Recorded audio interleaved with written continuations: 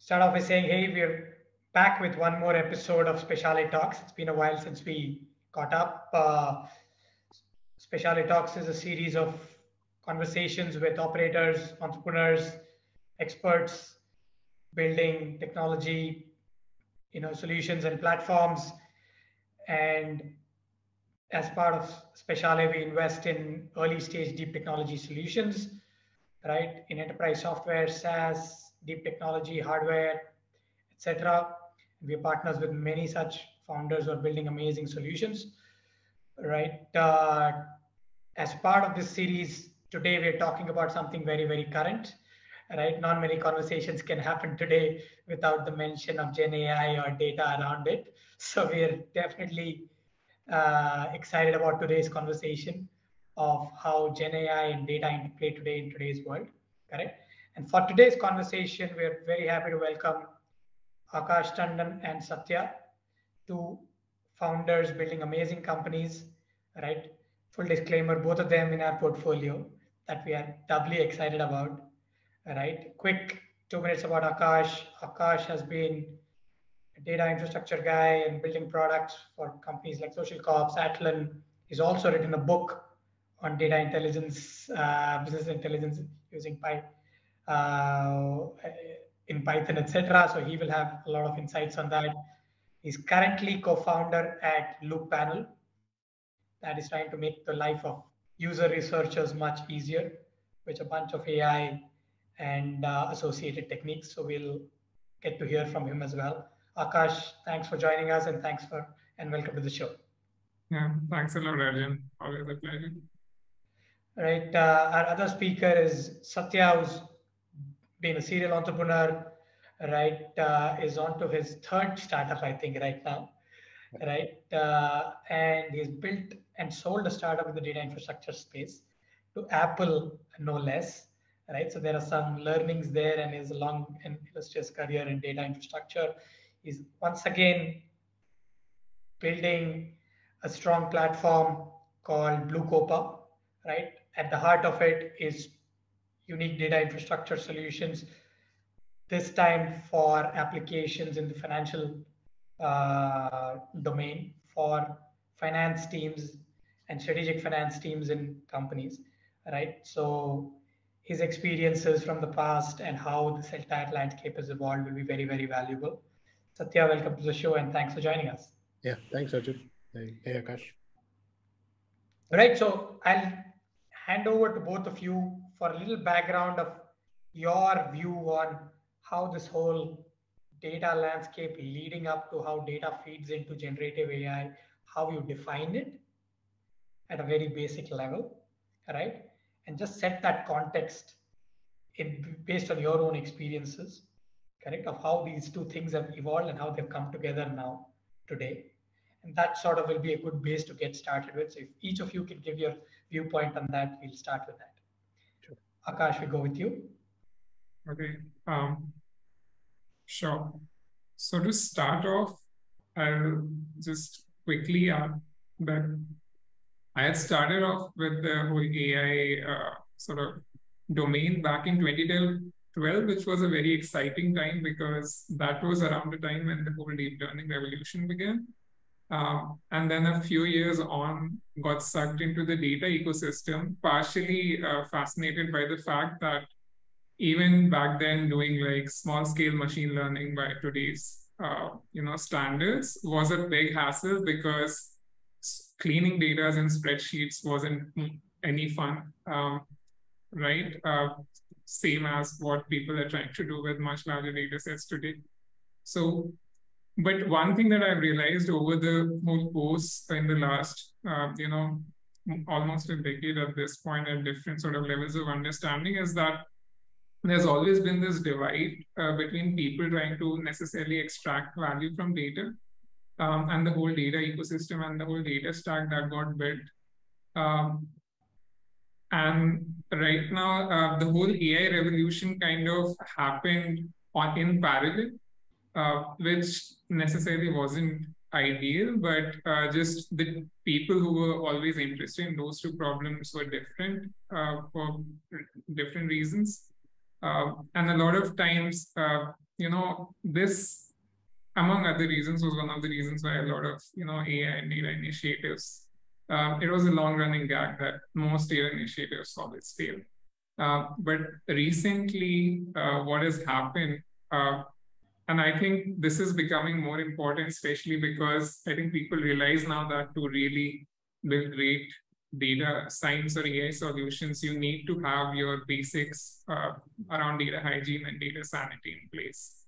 So I think increasingly people have realized that, just the value of having good sort of data infrastructure in place, and especially that with the whole LLM and GenAI and the whole open source or closed source APIs, whatever you use for leveraging GenAI these days, people are increasingly realizing that the more you are apt with your data, the more you have your data systems in place, the more sort of hygiene you have in place when it comes to your data systems, the better it is.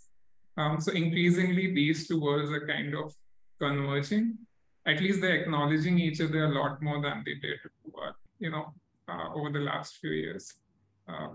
Now, I mean, that's a high level sort of understanding that I have right now. Obviously, we can dive deeper into the nitty-gritties, but no, sure, very helpful with that context. Satya, your views on what has evolved, what you've seen, and what is this whole convergence that Akash is talking about. Do you see the same? How do you see it? Right. So even like I'll talk in even more broader strokes than Akash did, right? So why have we arrived at the place we have arrived now? What has led to us getting here is primarily the ability for large companies like Google. They've kind of discovered / hacked their way into handling large amounts of data. That's become necessary as a part of their business model, right? That's one part. Then simultaneously, somebody thought that neural networks, which I think they're from 60s or 70s, right? Those could have another a fresh breath of life with the large amounts of data that you have.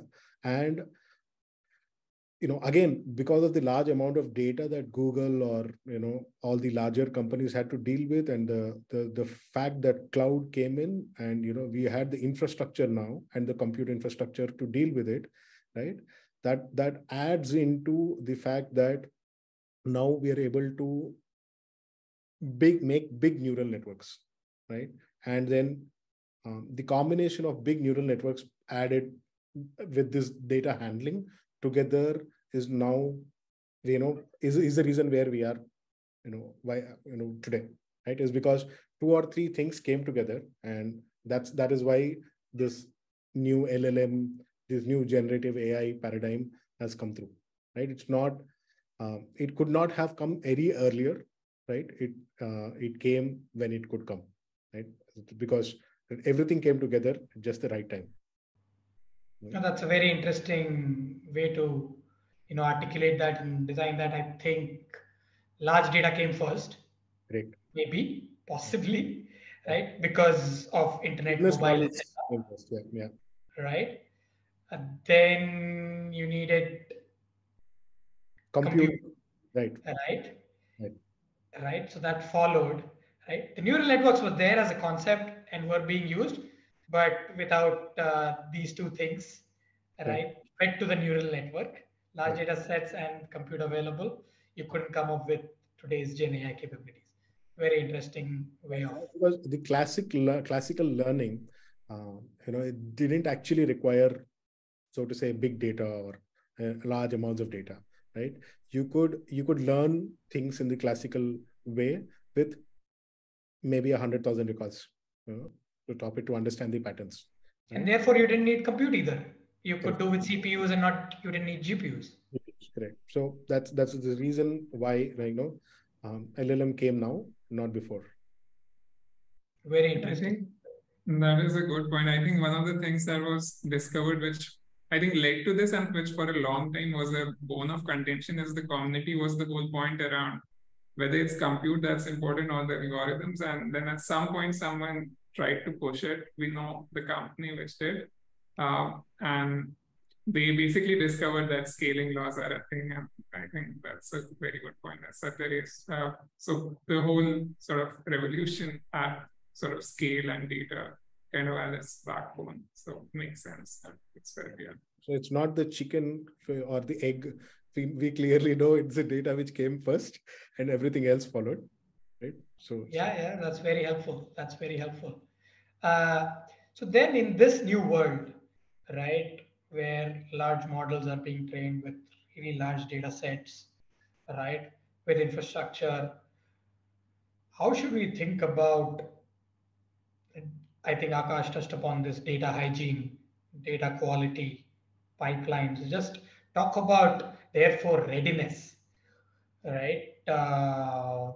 These infrastructure platforms also have come into place in the last few years, like you said, because data explosion has happened, right? We've all seen the amazing force of companies such as Snowflake and many others, what they have enabled, of course, in conjunction with cloud, right? But what are, according to you, the biggest challenges in handling data today? you Either of you, yeah. first. Satya, you can go first this time. Okay. What are the big challenges? So again, I'd like to set some more context. Expect this from me, because I do the context setting first. So, what is that generative AI, or what are we looking at? And if we understand that first, then we would be able to understand what challenges we are going to face potentially, right? If we look at, in broad strokes, the major, if you will, Turing Award level papers, right, are the Transformers thing, the attention is all you need paper, right?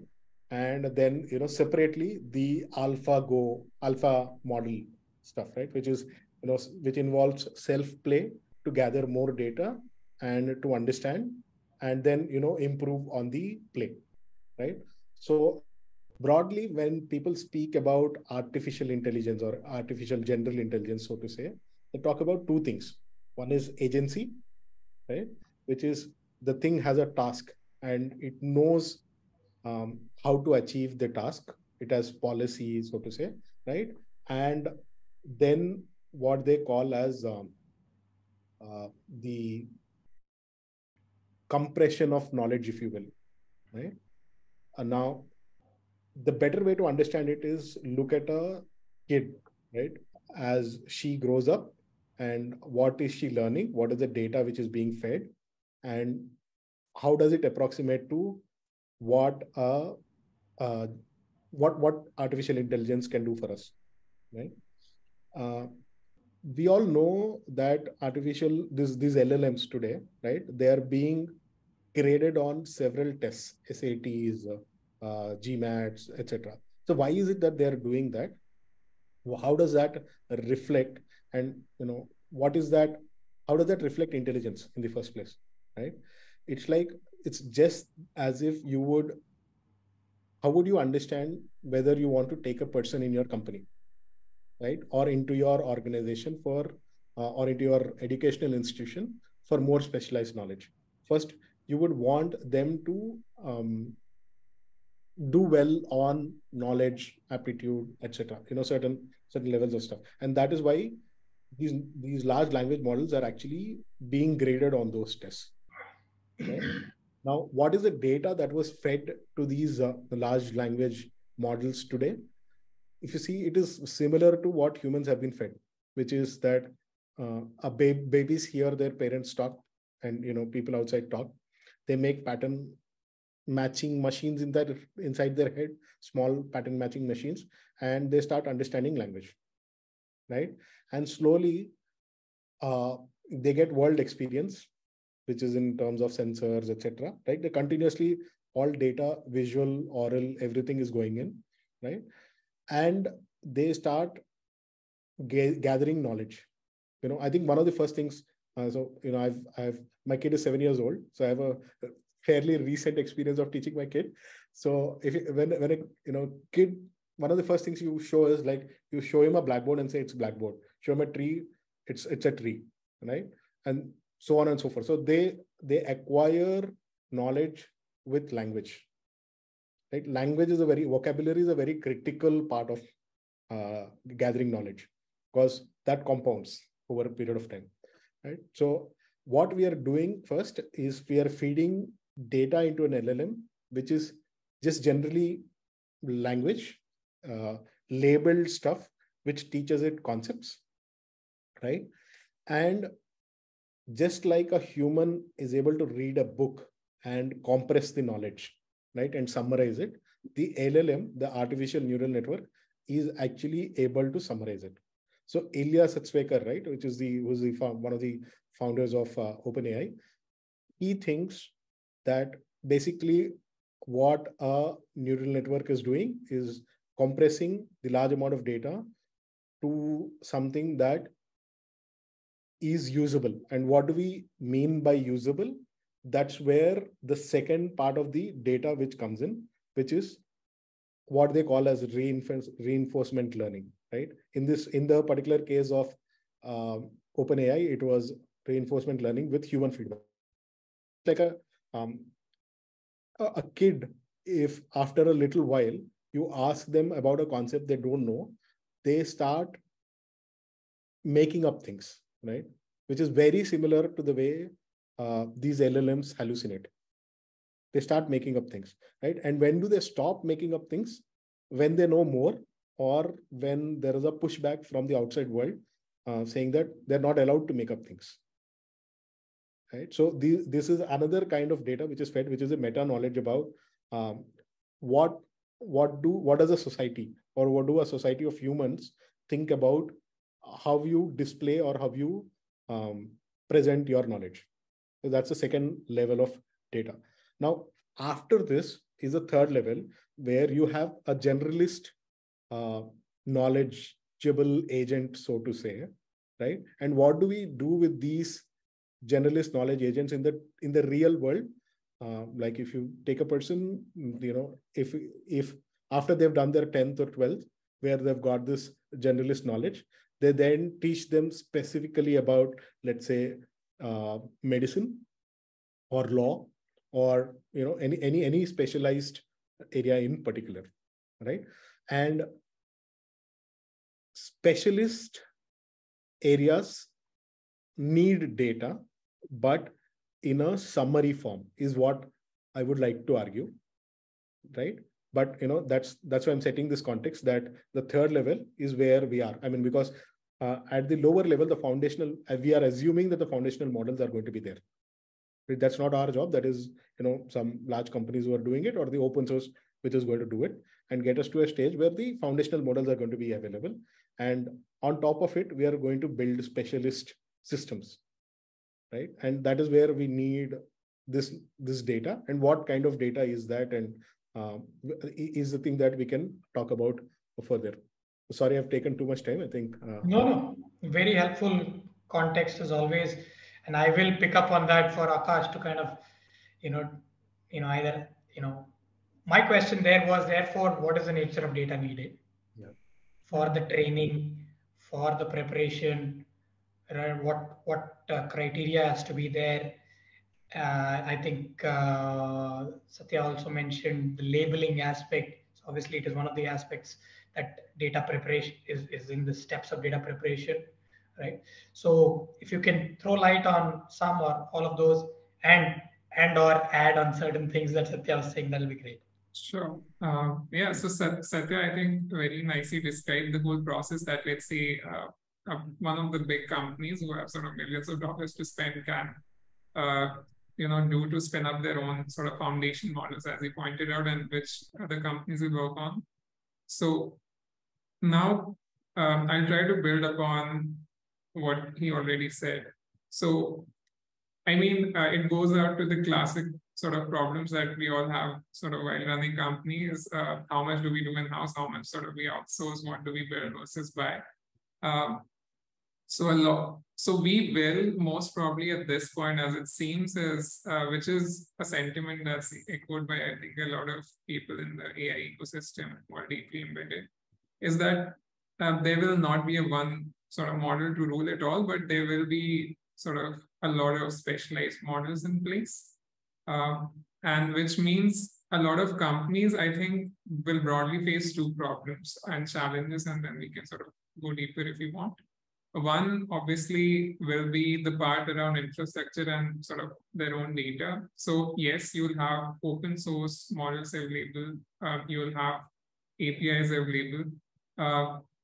But then again, either they can be very expensive, or at times they can be they may not cater to your particular use case very well, right? So in those cases, you either have the option to, do as much as you can from scratch, or sort of train your own model, or you can try to fine tune sort of off the shelf model, or you can go out and try to sort of do a lot of things which right now a lot of teams are doing, which is be smart about using the models that are already there and try to find a balance between sort of the optimal result and sort of cost and sort of convenience. So there'll be two problems, as I said there. One will be just, I think, and I sort of used to say this a lot even when I was purely in the data infrastructure ecosystem working there. I think a lot of projects fail because of talent. I think that's still a big problem. Understanding sort of, what you need to do. Because yes, you can do a lot of things, but when to do, what to do, I think that is a bit fuzzy compared to even typical engineering or product problems. So there, a lot of understanding will need to be bred in with what all can be done with these new class of models and what you can do. And I think the more, that is a bit tactical and more like a human resource problem, and the more, I think, what can I say? The more implementation oriented problems that will be around, deciding, let's go with the point. Like you said, you decided, okay, none of the models work. Now what do I do? So you can either say that I train a model, or you can say I will pick up a model and try to sort of make it as good as I can. And in that case, the next question will be, okay, so let's say if you have the person to do it, is the data that you have enough? Can you even use the data? Like, are you sort of under legal obligation to not use the data? And I know this particularly because these kind of questions I've been hearing for the last 5 years, right? So there'll be, and again, so infrastructure around sort of inputting that data, a lot of old data engineering problems, which I think, existed around sort of working with old school analytics or even models. A lot of them still exist, just wrapped up in a new flavor, because you still need your data around sort of, how the data is sort of formatted, how the data can be segmented, what data you can use versus not use. All that will still need to be sort of sorted as you use this new class of models, even if you get past the talent problem, which I do think is a big issue. Interesting. So you're basically, and help me or correct me if I'm wrong, you're basically saying this is not the magic pill yet, right? For that, a lot of people think it can be, for so many companies who are looking to sort of really use AI for business benefit, correct? And what you are saying is the large publicly available models, correct? Either paid for like OpenAI or open source free, as the case might be, are still not contextual enough for, let's say, my small business, my medium business, my enterprise. So therefore, it's not directly relevant, useful immediately. It'll give you some answers, but it'll not really answer most of it. Is that the direction? Is that a fair summary of what you said? Yeah, I think the shine will wear off. That's what I think. So even, for example, yesterday, or I think a couple of weeks back, Snowflake and Databricks, the two big companies in the data ecosystem, had their conferences, and they both released some version of their own models or sort of unstructured query engines and things like that. Yeah, and one I of them, think, of course, acquired, yeah. So, Mosaic with, with those model capabilities, I guess. yes. So I think increasingly UX and proprietary sort of this data will become more important, and data not just in the sense that you will train using it, but even a lot of, I think, what people are doing, even like designing their own prompts or pipelines, or a lot of that will rely on internal sort of knowledge and IP, especially as you move away from general use cases, especially niche use cases. I think there'll be a second wave. Right So now, companies will need to start thinking about how their own proprietary data is being set up, available, accessible, to therefore hopefully build specialized company level models. Would that be the best way of extracting value out of this whole wave? oh, is that a question for me? Yeah, Akash, you only first, and then Satya also, if he has an answer. Basically, specialized models. What we are saying is the large existing models not easily accessible, or accessible but not directly add value. Then then the option is specialized models. I'm saying not necessarily specialized model as much as even if it's a layer that you build on top of it, which sort of works with the same model. I'm saying it will take more than just plugging in an external model to make it work. It may not be a new model. It may be a new layer that you build on top of it, some smart data processing, something like that. Got it. Satya, any thoughts on this part, the specialized model versus the generic model out there, and how you see this playing out? And so one thing that I find very helpful each time I try to understand or try and answer a question is to look at these foundational models as sort of talent. One of the things that Akash was mentioning was, most projects fail because of lack of talent, right? So I would look at it as, let's say, fresh talent, right? So out of the box, out of school, right? That's why they are doing GMAT. So it's fresh talent. Now, there are 2-3 levels at which these specialized models can operate, right? Just continuing with the analogy, a person comes into your organization. She is taught about the processes of the organization, and she's given a particular work to do, prompt to do, right?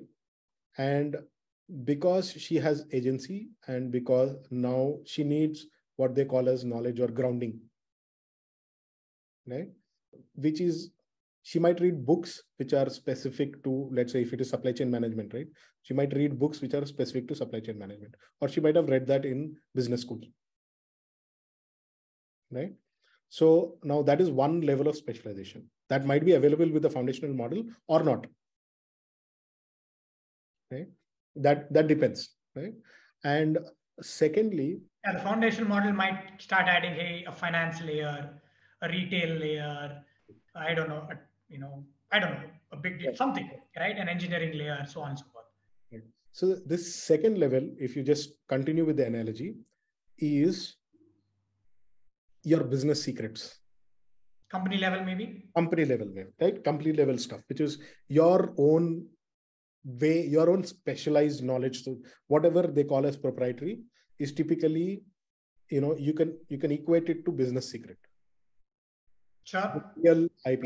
So that's where the data is very important, or the IP is very important. It is almost at a IP level stuff, right? That you give exposure to this model. Right? How do you do that? The multiple ways. At the moment, we are doing it using a vector database, and taking that and feeding it into a prompt and giving it to a LLM. Right now, what is the hygiene required for all of this? It's not very different from any of the classical machine learning stuff that we did, right? Which is like, you need data hygiene at a very bare minimum. You need to present it. If a human can understand it, so can an LLM, right? You put a table with facts and say that when this happens, this is the domain, this is the codomain, this is the input and output. So just as a human can see it and process it, the LLM can see it and process it. Sure. Right? With a generalist, as much as a generalist can understand your business secret and what is sure, result. If you put it out there, like that, this is the strategy of this company. This is the tactic of this company. This is the philosophy of this company. This is the approach of this company, so on and so forth. So all of those, like Akash pointed out, can be built as layers. They can be built as policy layers. They can be built as strategy layers. They can be built as vector databases, which ground the model in using further knowledge, etc. So all of these can be built as layers. Those are not necessarily compute intensive, data intensive, or they can be. How would you? No, I don't personally feel they are very compute intensive, right? If you do want, like, if you see OpenAI recently, they've said that, okay, GPT 3.5 Turbo and GPT 4, they're going to allow fine tuning going forward. And which means that there is a queue there, which means that there are certain aspects of knowledge which might require fine tuning, which will be compute intensive. That is more important for people who have collected a large amount of data. I think that is where those use cases are coming from. Right? They might not be relevant for a company which is doing some manufacturing of, let's say, even rockets. Right? Yeah, they're a little more horizontal in some sense, right? And those massive sets of data enable more horizontal learning or more generic learning, which then can be dissipated largely seemingly as APIs or as utilities through which you make, small dollars per transaction, but you make billions of transactions. So it's equivalent to the Bloomberg GPT thing that we were talking about, that Bloomberg released, right? Which is it just fed it a lot of amount of news and stock market data, and how a human would interpret that, and that's kind of fine tuning the generalist model to what. So all the Bloomberg started with doing their own transformer, if I'm not wrong, but I think those are the use cases for which OpenAI is trying to allow fine tuning of GPT-4. Their strategy is also changing.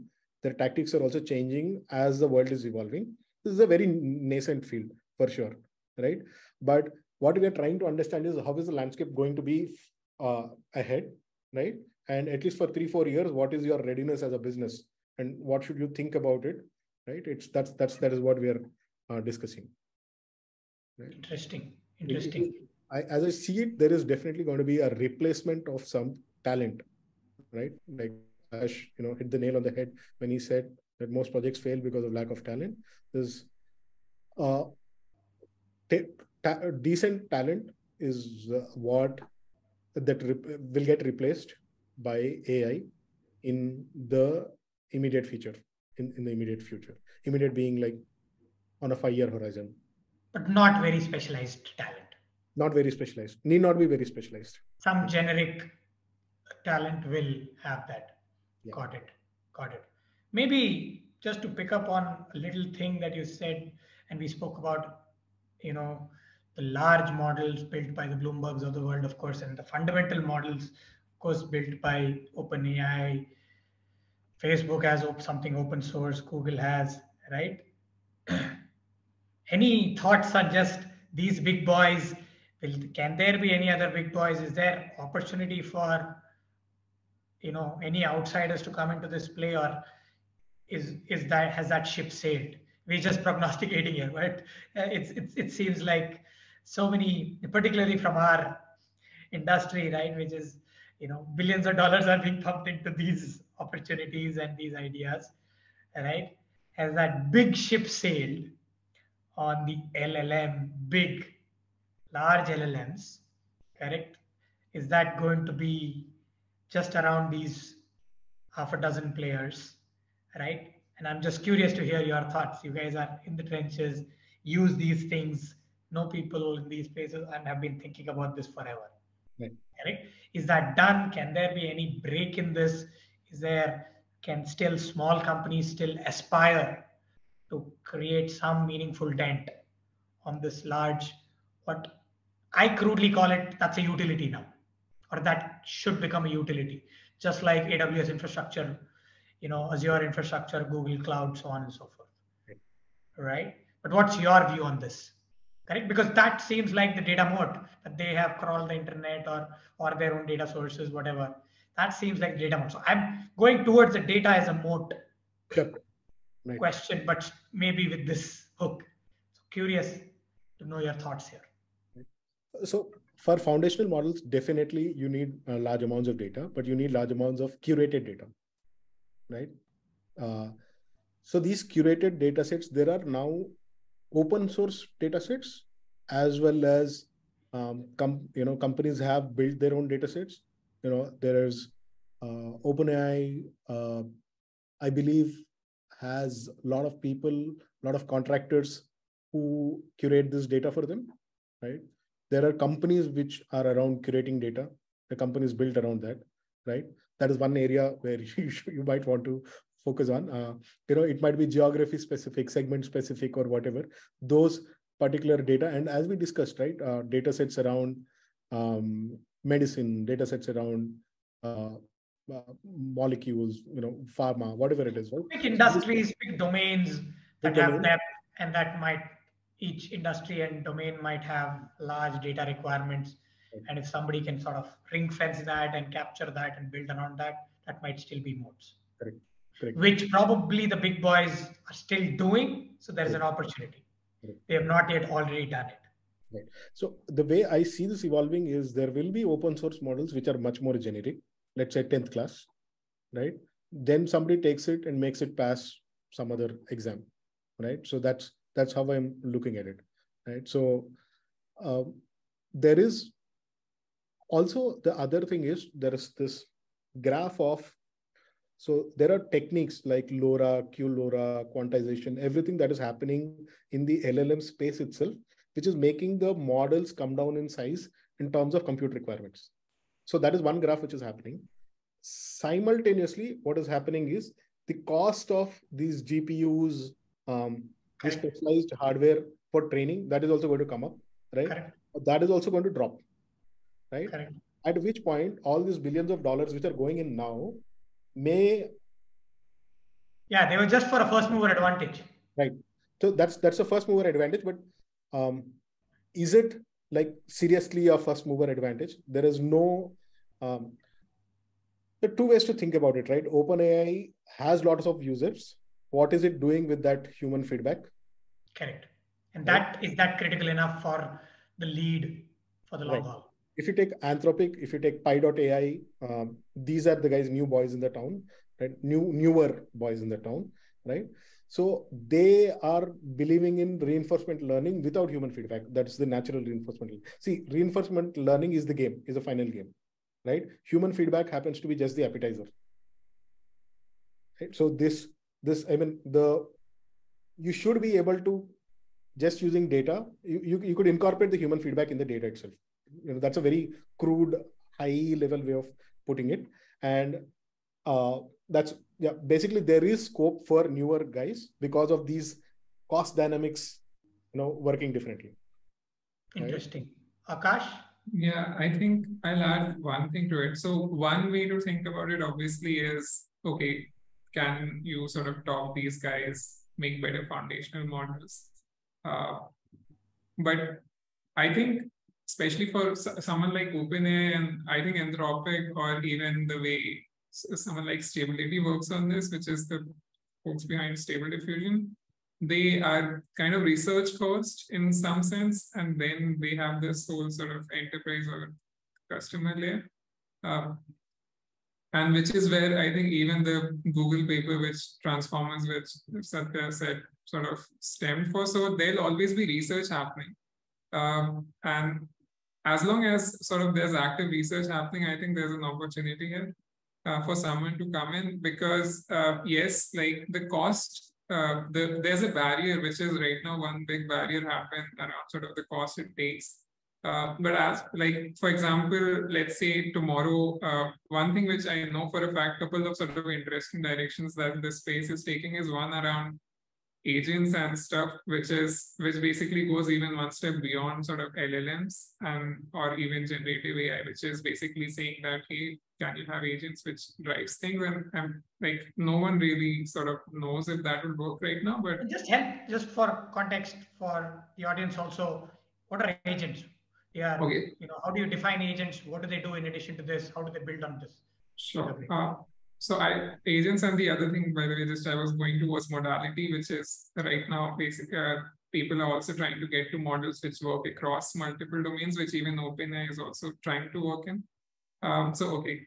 Which is probably the most straightforward of the two to sort of think about. But agents is something, and this is something that is being talked about because of two reasons. One, there were some open source projects which really took off, and there's been a lot of interest in that.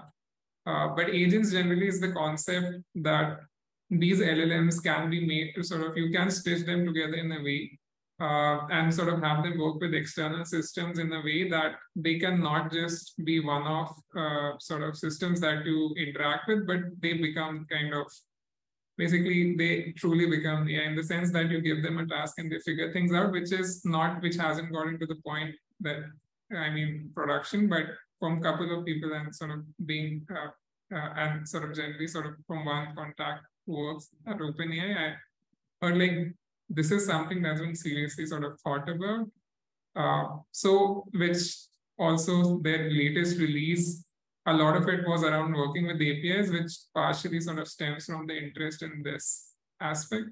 So there'll always be, I think, as long as there's new research coming out, someone needs to sort of get it to users. And I don't think a lot of these companies who are doing it will necessarily have the bandwidth or even the intent to take them. I don't know if Microsoft feels differently, but there'll always be, I think, an opportunity, maybe just not the exact one which maybe OpenAI cracked or Anthropic is trying to go after.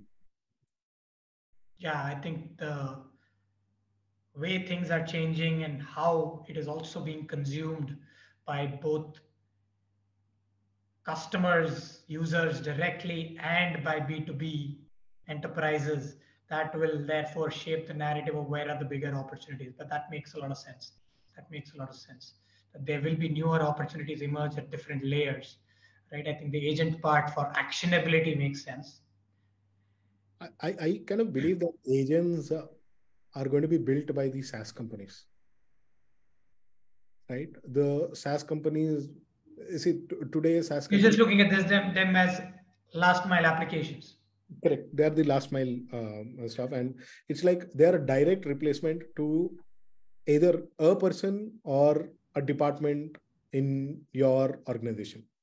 So agents, will group together with a problem statement, which will give it the agency and the knowledge which is there in the system together to find out an answer for a question or solve a problem. Right? That is where the direct replacement of talent is bound to happen.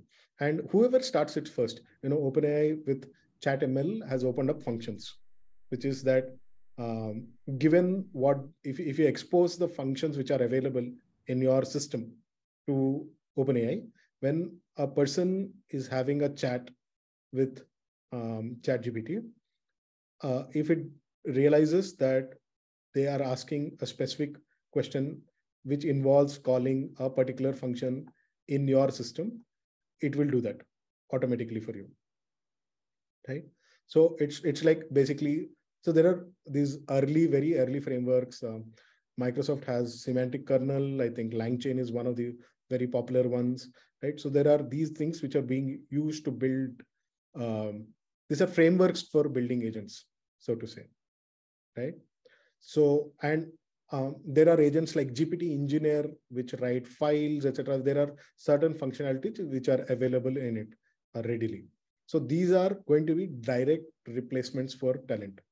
Using these frameworks or technologies, people are going to get replaced. It's sad. I don't want to say it any other way, right?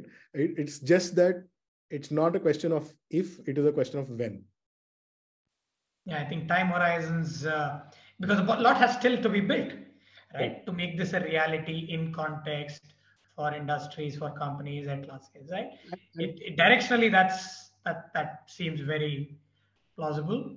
Time horizon might be, Correct. you know, And it is almost like, this prompt engineering stuff that people put, which is that if one company comes up with the right prompt and the right combination of the sequence of things, the right orchestration of things, and then replicating it is not very difficult. everybody will replicate it. Yeah, and we've It's seen that almost in like a history also. We've Sorry? seen that in history, in Right. various technological innovations. We've seen that in, somebody was talking about this, I guess the prompt is another way. First of all, it was, let's say, the search box Right. is a prompt, which has now been stuck with us for 25 years, I guess. Then there was, I think, the scroll, correct? Information scroll or news feed or combination of those, right? Which is a combination of mobile plus a news feed Correct. Right. coming in. Before that, there were, just general icons in HTML and GUI. So you're saying this prompt part, which today is sort of everybody thinking about ChatGPT, correct? At least from the consumer side, right? We all think ChatGPT, right? A box where you ask a question and it throws an answer. It need not just be that way, right? So ChatGPT is an interface level thing, right? It is as much as an iPhone app, right? As you can just historical equivalent is iPhone app. One person comes up with an iPhone app, everybody will come up with an iPhone app. Correct. It is not a mode. It's not a differentiator. Right, just an earliest form of it is taken. Yeah, it's a parity feature. It might help you with a first mover advantage, but that's about it. It's not going to be a mode. Interesting. This integration with ChatGPT, whatever you want to do it, right? See, the analogy I would give it is the search box is that if you're speaking with a person who doesn't understand your language or you don't understand their language, right? There might be certain common things that you both understand. Door, 15 rupees, right? So the way you speak in broken phrases with a person who doesn't understand your language, like you call him sir, door, close, right? So these are the things that you say. We've been talking to search engines that way, right? Now we are able to just generally have a conversation. That is not going to drastically. We're looking for keywords today. Right. That will there will be a delta improvement in terms of how systems will be able to help us, right? Not a exponential increase over what a search box can help you with. Got it. Because it's the same person on the other end who's doing that retrieval of information for you. Got it. So a lot of this is on the, either the application or the consumption and the delta there, right? I want to go back a little bit to Akash and say, hey, on the data infrastructure stack, right? There has been Snowflake, there has been Databricks, there have been improvements on those, right? Are those good enough, ready enough for this, whatever is this next wave? That infrastructure and how they enable data to be handled, prepared, and presented to whoever is the consumer. In this case, models, training models, or agents, or anything else, right? Or what are challenges there on the infrastructure side that the last few years have been good, but the next few years you'll have to build new tool sets on top of these, or new ones will emerge. What do you see, or what do you sense is possible there, or is even required there, more importantly? Yeah. First thing, I think because we already talked about the convergence, so maybe it won't just be the Databricks and Snowflakes of the world will be building this. The data stack or the data tools required, I think that's already changing. Someone like LangChain or someone like OpenAI to some extent is eating into. The model guys will build the infrastructure, is what you're saying. Yeah, I mean that is also. You understand the need better. Yeah, that is one way to think about it. But I think another is that, okay, so for example, vector databases is one of the things that have exploded recently. But the reason for that is it basically, other than, theoretically or from the research paper point of view, there was never a need for anything like that. Right? We were not using sort of text data the way we are now, and similarly, there'll be other pieces of info. Me personally, I'm most excited, or just in general, excited about the fact that there'll be new kinds of data which no one really has a clue how to work with. Right. So, I mean, we've talked about like compute not being a problem. I think there was some part where sort of that happened. Like even let's say it's not being compute intensive, but I think one thing so a lot of these Snowflake, Databricks data stack of the world is geared to working with tabular data, right? And billions of rows is huge, like there, or trillions of rows. Now compare that with text or images or video, right? That can blow up much, much faster. So even sort of handling us, and especially like right now, we are sort of dealing with text, which is still like a small part, right? Once we sort of start adding other sort of modalities, etc., those kind of systems just don't exist. So that is for me the blankest of blank spaces, which vector databases is one part of it.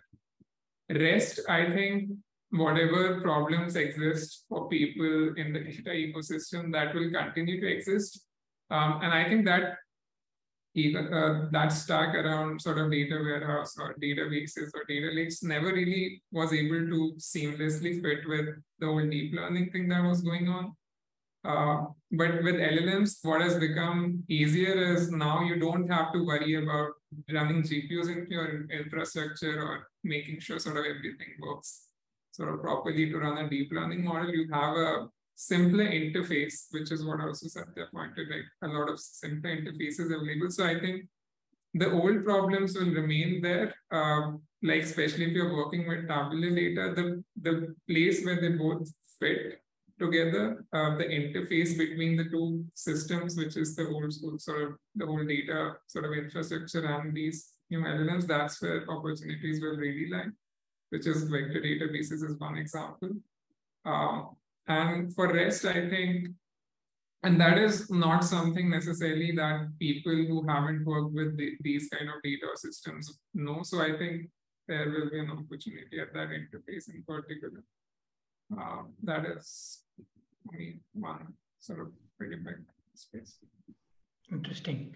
So on the particular roles on the modern data stack that, of people who build that, operate that, manage that, right? Data engineers, data scientists, similar side, right? You see therefore there should be sort of an evolution of the roles of these tags, at least that we use. What a data engineer does, what an ML engineer does, what a data scientist does. I know they're already a little fuzzy, but will some of it become obsolete and it'll just go in a whole different direction? Again, freewheeling here. Yeah, I think Satya can also add to it, but I'll take a first stab. So I think these roles have always been kind of fuzzy, but I think data scientist in general has been the fuzziest of the lot. But I think what prompt engineers today do is, I'll say to some extent, a version of data scientist or data analyst from that old world, because what they're trying to do is make sure that you have this model or sort of system, and you basically are trying to come up with a way to make sure that you get the best use out of it for your own data. But again, it's a very loose analogy. But I think ML engineers in particular, I think that engineering role, I think, will be the least susceptible to change, because there a lot of the challenges do remain same. Especially if you're trying to do things in-house, whether it's building a data layer or even training your own model. I think the infrastructure challenges or things like that will remain. I think upskilling will be required, a lot of it. If depending on how complex your tasks are. I think the place where there will be, I think, a bigger challenge for, I think, especially people who are, we have been using the term talent, will be the more business facing roles, because now a lot of data scientists or analysts, they are at the intersection, where the pure business user does not have the ability to tweak the systems which are which can sort of do their job or sort of make best use of the data, right? And there's been this whole sort of intent to make sure that the sort of the system and the ability to tweak is very close to the business user that is there. And with the whole LLM sort of revolution coming in, I think the interface not becoming sort of much easier, there is a chance that there'll be some roles at least which sit at the intersection of business and technology will have a hard time, which was already happening, to be honest. It's kind of a continuation there. But I think on the more technical side, I think there'll be more challenges to solve, etc. On the business side, there will be some restructuring. Maybe, like, for example, a finance person will be more easily able to do sort of use their data. Earlier, they relied on two different teams. Your cue. Oh, I just realized that. Right. So here's I cut you off, Akash, but I couldn't resist. Right. So it's a top-down way of looking at this, right? Which is like, you want an agent which is going to replace your talent, right? Which means that you need grounding, so to say, or knowledge about your own processes, your own data in the organization, which becomes a information retrieval problem. Okay, this is the data infrastructure part of it. What will get added to the data infrastructure part of it? The piece that will get added is, because if it is an information retrieval problem, originally we were having search and database queries as two things which helped in information retrieval, right? These two things will stay, with the addendum that because you want textual data, which used to be just basic search, now it is going to be vector search, right? And also other modes of data, right? Though vector is just a representation which will help you find text or videos or images or all the multimodal content that you want. Vector is a unification model for retrieving it. So vector databases will come in, right? Or hybrid vector / regular search engines will come in, and then there will be databases. These two will act as information retrieval systems. So only one part is going to get replaced added to the infrastructure, if you will, right? Which was there earlier. The rest of the pieces stay the same, right? Now, on top of this, we are seeing companies which are coming in, which act in the metadata layer, in the governance layer, etc. Right? So those pieces combined with the information retrieval systems together will help companies to use these generative AI models to replace talent. Right? So that is how I'm looking at it. Now, that segues into what roles which will be available. Right? What roles will be available? I think I will take I agree with Akash that it's the roles which are in intersection of business and technology that are going to have a little bit of a threat, specifically data engineers, data scientists, or what have you, right? Those roles are going to get replaced. They actually do get replaced when SaaS apps or software gets in, that's one level of it, right? So it's like, if you just very broadly think about it, Mark Andreessen said software is eating the world, right? And now it is like software is going to eat software, which is like it just keeps on going. That cycle keeps on going, right? So it's like, who builds that software? Maybe software builds that software. So it's ultimately all of this is going to get eaten. The first line of threat is for people who try to translate data into insights, right? And that's a very broad term on purpose I've used, which is like, it is BI, it is data science, it is all of those things, right? Those are the layers which might get replaced first,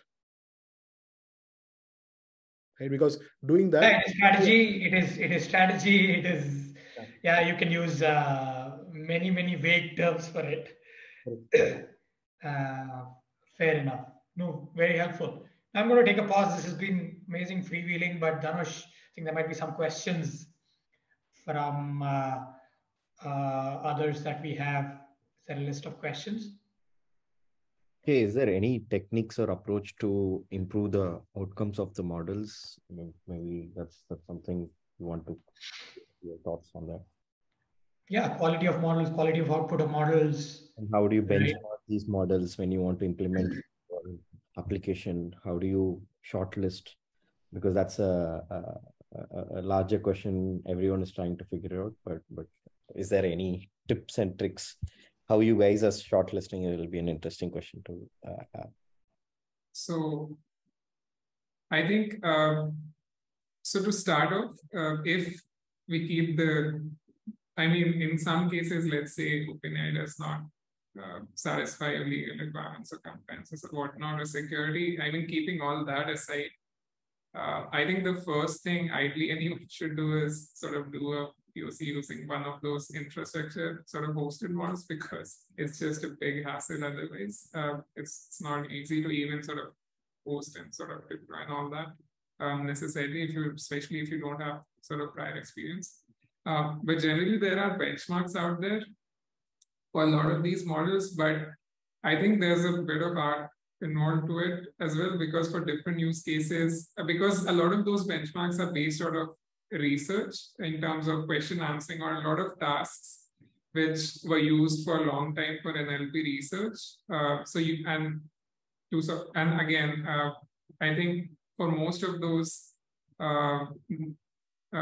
like leaderboards or benchmarks, you will have sort of the OpenAI and Anthropic and these on top. The open source models still lag, but still, I think if sort of security is and cost like are factors in that case, you may want to sort of use those benchmarks and try to pick a smaller model and try to see like for yourself, like there's some subjectivity in terms of evaluating the results, just working with it, see if sort of it satisfies your use case. There are sort of some frameworks, like OpenAI has a framework called eval, which again is not trivial to sort of work with, but again, you can use something like that. But I think to keep it simple, ideally you should start with somewhere where you don't have the worry of infrastructure, or there are some providers which also sort of let you test different models. And sort of start there, and then like work your way towards smaller or open source models based on those benchmarks. If you want, if you have a specific task, you can look that up. That's how at least I think about it. So here's my take on it is it depends on the application that you want it for. If you're trying to do a SaaS app, you could split it up as information retrieval, which is unstructured data, some data summarizing it, or etc. Any model is good enough for that, right? Any model which does, there are these evaluations that you have readily available. You can see that, check, just type a few questions along with the information within context, without using even a vector database, and check if the result is up to your satisfaction. And you could use that. So just to say that there are very few people who are using LLMs in production at the moment, right? LLM combined with something in production. That's something you should know. It's going to be beta for a long time for everyone, right? So the quality of output, when we say, if it is information retrieval, in terms of data querying, etc., you could start with OpenAI or one of those models, put a proxy layer, collect your data, and then if you want, you can fine tune a open source model. Right? There are companies which allow you to run even open source model they provide the infrastructure for running these open source models easily and fine tuning them relatively easily rather than doing it yourself, so to say. Right? That is something you can do. So those are the two things we have tried so far. From all the people I know and all the network I have, so far I don't know many people who've done LLMs in production, which is that without a beta. Why do you say, just a quick this thing on that, why do you say that it'll be in beta for a long time? You said that. Why do you think that's the case? What's holding this back? Right. It is the quality, like, I think the question was asked about improving the quality of output, right? Is it saying the hallucinations, the accuracy, is that a proxy for quality or anything else? No. So I don't think accuracy is one. Accuracy can be gained by grounding it, right? Which is like you give the information in context as to what it has to answer about, and it will give an answer which is mostly okay. Right? Otherwise, there is a chain of thoughts thing. There is like there is research to be done by trying to use AlphaGo model of Markov chain process tree in this, etc., and all of that. But that research is still to be made. But accuracy is okay. You 95% accuracy, which is as much as a human can give you looking at data, right? So I don't think that is. One thing is it'll stay in beta because nobody will want to stamp that this is accurate answer, or human is always in the loop, so to say. It cannot happen without a human in the loop for some time.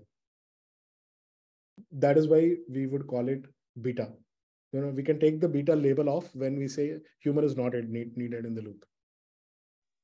So I'll give you an example, right? Jasper AI will give stuff for a marketer, right? But it need not be necessarily very useful for them as it is.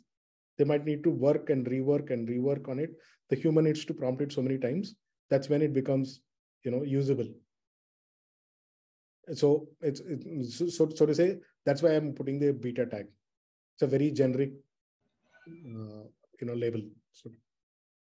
And just following that, Akash and Satya, it will be great. What does your GenAI tech stack look like, and what are the models you are experimenting with? That'll be great to hear. So we've experimented with Anthropic and OpenAI and MPT models. OpenAI is by far, the best for our use cases, which is we are trying to build a conversational UI layer, right? Where it's a interface stuff. So NL to configuration, or like, we want to use it in two ways. One is use this to decrease deployment times, which is configuring the system, etc. Right? And two is directly act as a co-pilot for a finance person in their organization. For both of these cases, we found OpenAI to be useful. There's a security aspect that Akash has touched upon. One way is Azure allows you to host secure boxes.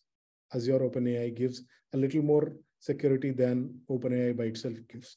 Both are equivalent in terms of functionality. So, but you need to be a slightly bigger company to force Microsoft to give you those stuff. So I think it'll. All I can say is that everybody needs to wait a little more for things to be a little more democratized. Go ahead, Akash. Yeah. So I guess pretty similar. So we use GPT-4 and 3. 4 is we used to use GPT-3 in the app until we got access to 4, I think, a couple of months back. Since then, we have been using 4 in production. But again, it has its limitations, particularly in terms of inference times, and like in terms of they have a cap limit, etc. So we also have sort of 3 in place as backup. We had also launched a free tool last week, coincidentally, which was on product end, which was built, which used GPT-3. Now, we also sort of the Azure thing, I think I'll also double down. I think it will be a smart move for most companies who are trying to sell to businesses to move to Azure as soon as they can. But again, it's not easy to do that. As for our stack, it's pretty straightforward as of now. We have tried sort of Anthropic. I've also tried a bunch of other sort of layers that are out there, kind of LangChain, Llama Index, a bunch of SaaS tools. But to be honest, we just did it all bare bones. We have sort of a pipeline in place, again, sort of basic, pure Python, and sort of a bunch of serverless functions in place. And we sort of, because we are not hosting anything, we just are able to make do with a typical cloud infrastructure. And we do a lot of, and we have sort of vector database in place. But again, it's pretty basic right now in terms of the processing, etc. we do. I'll just take over from what Akash did. I think we are using fairly similar technologies, which is like we tried LangChain. It is just more hype than it is. What we pick up from LangChain is just basically, LangChain is just a collection of prompts. And these days, it's almost like most research papers are one prompt, right? So it's a collection of these research paper prompts, so to say. So you can use that. For that, it is very useful looking at LangChain. But otherwise, all you need is just how you want your pipeline, how you want the output to be parsed or looked at is in your hands. It's just a bunch of functions that you can write, right? So that we do use. We've tried Pinecone, which is pretty good, but we have this security requirement, so we are using Quadrant as a vector database. So yeah, I mean, basically, Blue Copa hosts inside the customer choice of cloud. So for that, we also host Quadrant inside that. It is relatively okay. There is some backup stuff that you need to take care in terms of operations. Otherwise, if you're okay doing a vector database which is hosted, it is better to use a vector database which is hosted. So personally, I'm a fan of don't do any undifferentiated heavy lifting. So don't bring operations onto your engineering team's head. So like as much as possible, like use the hosted ones. I'm sorry about that interruption, but I'll quickly sum up our stack again. It's we use OpenAI. We have an internal pipeline in place. What we have spent a lot of time on is, I think what Satya mentioned around grounding and sort of making sure our sort of answers are truthful and sort of they have sort of high quality, because our users do have a pretty high bar, some of them, in terms of even sort of things like summaries, etc. So we have spent a lot of time making sure that the output is same in a way.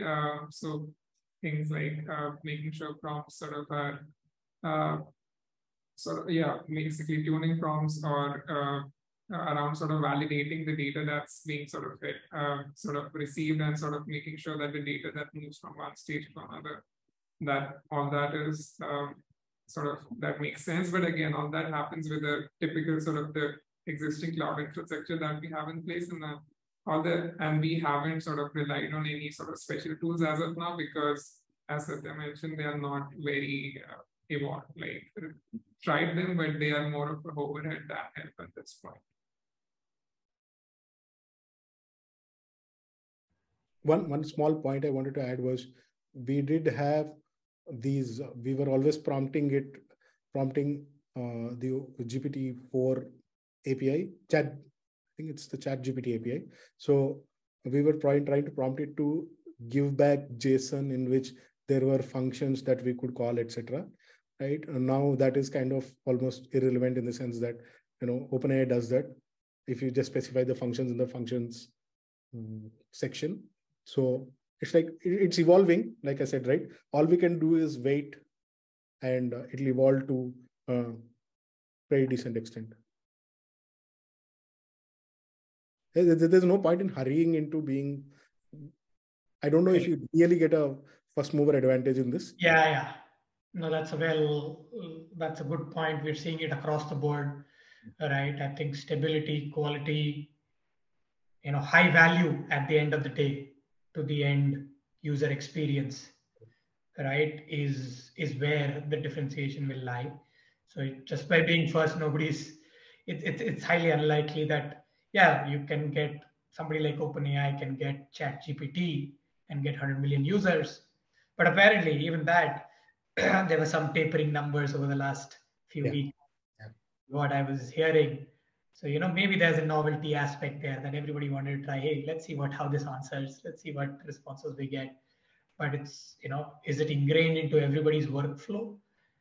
Probably not. And that needs a lot of work, right? And if that needs a lot of work for ChatGPT, OpenAI, that definitely needs a lot of work for everybody using. That makes a lot of sense. So there is one aspect of giving it out early, which is that user familiarity. And see, I think user expectations are going to translate. Most people have tried GPT in our tech world and in the business world. So there is no resistance to trying and using it. They're enthusiastic is what I understood. So if it's just to meet that enthusiasm or to show that bar, for investors, etc., that you have to put out the OpenAI, the chat interface. But otherwise, to really help customers, I think there is still beta for some time. It's going to still. Yeah, I think that barrier of, hey, how do you enable everybody to ask the right prompt, put the right prompt, ask the right question, make it easier, simpler, right? That is where, if friction is reduced, then the consistent usage as well as the mass usage is most likely. Yeah, and one other small aspect is we always almost for our use cases we put the temperature to 0. So and at least it gives predictable output almost all the time. We don't need it to be creative, just need it to be reliable. Just one thing I'll add to that, especially because I think we have a different route compared to a lot of people building with these APIs and sort of models. I think a lot of B2B and enterprise, there's a lot of ways of working that are not changing anytime soon, at least not in the next couple of years. So embedding into the workflow, I think, will be important, especially for the B2B use case. So a lot of emphasis will be on UX. And even if you think models, you have to think about where exactly does it fit into the workflow. As like if you have to think beyond the chat interface or the search sort of interface.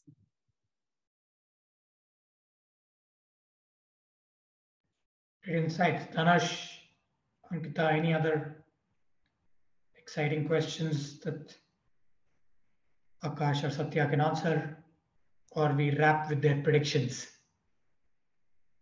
No, I'm good. Maybe forward with their predictions. Awesome. Then their observations. Let's wrap with what you guys think. What are you most excited about? What are amazing things that you think we will see happen because of this? Like I said, I'm just saying 5 years, 10 years, but you can pick a timeline, just prognosticate. Would love to hear your predictions or your wish list, combination of those. Akash, you want to go first? Sure. I think in the short term, I'll just say short term, which maybe 5 years, a lot of hopefully there'll be more sort of skilled people being able to do their work better. Skilled as in not knowledgeable people. I think there are a lot of constraints right now which are kind of redundant, be it in the business or creative sphere. Like you have to deal with a lot of overhead to get work done, even if you know how to do it. That's where a lot of kind of technical middlemen also come in. I think that part hopefully will get reduced a bit, and I know that is beating on my sort of past job a bit, but I think there's value to that. I think in addition, there will hopefully be things which we haven't even thought about. So that always sort of keeping my mind open for that. Another thing I'm generally really excited about, which I'm not sure right now how that will take place, is just for this to move out from the cybersphere to just meet with the physical world. I know a lot of this has been around LLMs and tech, but in general, AI has sort of been around in manufacturing and factory floors and all that a long time. Computer vision sort of developed a lot in those sort of areas as well. So I'm generally curious and intrigued to see how this affects. I mean, agents is one way to do it, but there may be sort of other ways to do it. How this basically permeates to the physical world. That is another thing generally I'm looking forward to. Well, that's a very interesting, the second one in terms of the physical world and hardware and how AI can power that in various use cases, right? We're already seeing that in biology as well, biotech, right? Lots of exciting things there. Great point. Great point. Satya? So, in the near term, what excites me is the fact that we can make digital twins of whole companies, including departments, organizations, everything, right? It's almost that we might be able to make an autonomous company. So that's something, that's the vision that North Star that we'll operate with, right? That's around a 5 to 10 year time horizon, if you will, right? And beyond that, it's I know, I think technology is going to automate a lot of stuff, right? AI is going to automate our intelligence. So the human glue layer will not be there. So I'll just take the dark side of it, right? There might not be enough jobs, etc. The next generation people who are coming into work around 2030 would realistically find, very tough things. All the people will say that you will always find a better thing to do. I don't know what that better thing this time is. So every time it involved your brain, this time your brain is getting replaced. So I don't know what is that better thing that will come. So yeah, I am just looking forward to universal basic income, a post-commerce world, that sort of stuff. Right? So that's the 2040, 2050 horizon, if you will. No, very cool. Very cool. Obviously, a lot of positivity, a lot of interesting stuff, but also something to ponder upon. I'm only, for the short term, happy that neither of you said that the VC job is at stake. Maybe it is, but amazing. In finance, right? The way we think about it is finance people only trust humans, at least as of now, right? So I think people will trust VCs with their money. So maybe a little longer. Maybe we have it. Maybe we are Yeah. safer for a little longer. As a conduit for people who have money and people who need money, I think that will stay. No, amazing way to end this. Thanks so much, both of you. Real freewheeling conversation. Learned a lot on so many aspects. We made guesses on a few things. Right, we understood where this is going. One of the overarching messages I'm taking away, and for the audience, is probably, hey, let's be patient, build right, get it right, focus on the use case, right? The buzz is there, the hype is there, but there isn't necessarily a first mover advantage. Do what is most important for the end use case and the end user, right? Using all these tools, all right? And yeah, I think that's where the value lies. Super exciting conversation, guys, and super exciting what both of you are building, right? Akash, Loop Panel, Satya, Blue Copa, right? We're, of course, biased and insiders, but we're very excited to how you're going to leverage these technologies to add more value to these businesses, right? And look forward to more and more such conversations. Thank you so much, everyone. Signing off from Speciale Talks this edition. Really appreciate the time. Thanks. Take care. Yeah.